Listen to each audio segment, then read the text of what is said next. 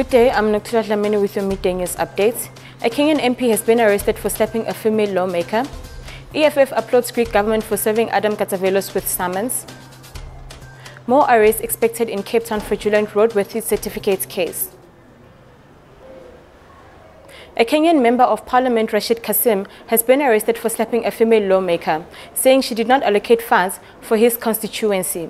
A footage of Fatima Gedi with a bleeding mouth was circulating on social media. Gedi was attacked in parliamentary car park in Nairobi. Female MPs walked out of the chamber protesting they were being mocked by their male colleagues who said it was slapping day. It was reported that some male lawmakers said women needed to have better manners and to know how to treat men. The EFF said Greece was sending a strong message that the international community will not tolerate racism after Adam Katsavelos was served with summons and was facing prosecution in that country. A case of criminal injury was opened against the businessman in connection with a video he'd recorded using the K-word while he was on holiday on a Greek beach last year.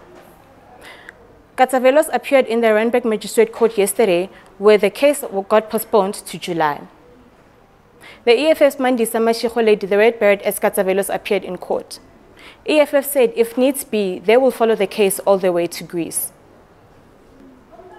3 men attached to the Epping Vehicle Center appeared in court yesterday, where they were released on a 2,000 rand bail each on charges of fraud and corruption. Hawk spokesperson Philani Nkwalase said 2 of the accused allegedly issued fraudulent certificates to a vehicle transporting leaders despite it not being deemed fit to be on the road. More arrests are expected. And now to your sports news updates with Andisiwe Sikoko. Welcome to Joburgtv Sports News. My name is Andisiwe Sikoko. The Court of Switzerland has rejected the IAAF agent request to be allowed to immediately reimpose its eligibility regulations on Caster Semenya. In an order issued on 12th this month, the Swiss Supreme Court upheld its prior order issued by the court on May 31st in favor of Semenya.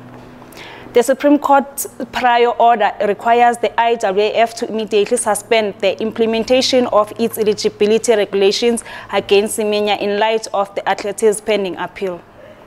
In football news, Belgium star Eden Hazard was unveiled at the Santiago Bernabeu yesterday as around 50,000 supporters attended the welcoming of the player, who they hope will launch a glorious new era under Zinedine Zidane.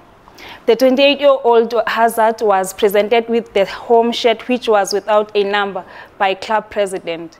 Hazard said it was his dream since he was young to play for Real Madrid, and now he is here. And lastly, in cricket news, South Africa have no room left for error in 2019 World Cup campaign. With no wins and a single log point to show for their effort after 4 games so far in the tournament. Tomorrow's clash against Afghanistan in Cardiff is a must-win for Proteas. Their mid-order batsman Rasivan Ditesan says that players are treating the last 5 remaining matches as quarterfinals. That's all from Sports News. Goodbye. Let's have a look at your traffic and weather updates.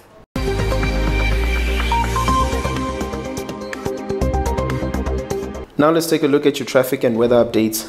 Starting off in Glen Vista, you can expect delays on Klip River Drive North towards Van Beek Avenue. And in Veltevreden Park, there is a multi-vehicle crash on the N1 southbound before Beyers Naudé Drive. And you can also expect delays in that area.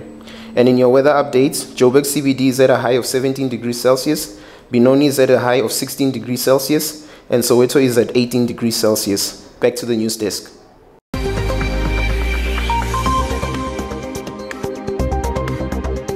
That's it from me and the Joburgtv News team. Catch your next bulletin in the evening. Goodbye.